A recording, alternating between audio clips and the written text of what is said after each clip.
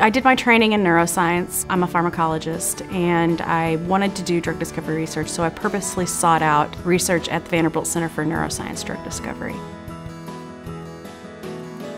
We selectively focused on M1, muscarinic acetylcholine receptor subtype 1, because it's located in areas of the brain that are essential for learning and memory, and not heavily located in the areas where all the adverse effects are seen or observed. We focus on that, hopefully to increase the ability of our drugs to have a positive impact on Alzheimer's patients without them having to struggle so much with tolerating all of these adverse effects.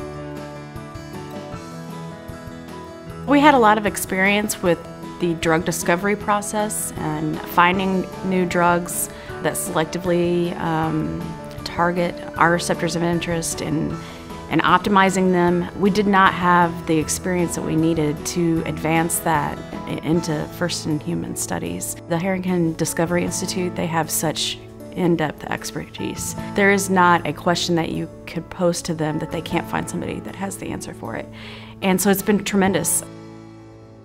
There's a kind of a space between early stage discovery and early stage research and clinical evaluation in humans, which is kind of where many projects stall. Many good ideas get so far and then stop because of the lack of any of these things. That's known in our parlance as the Valley of Death. So the concept for the Harrington Discovery Institute was that we would provide some of what's missing to help these great ideas progress through the Valley of Death over to the side where they're now developed enough, where there's enough data, enough confidence that a new medicine might emerge from this for pharma to come in, to take a license, and to move it forward.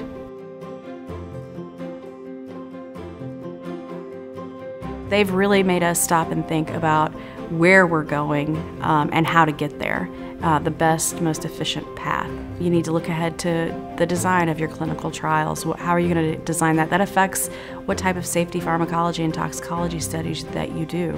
I can't imagine that we would be where we're at right now without the help of the Harrington Discovery Institute.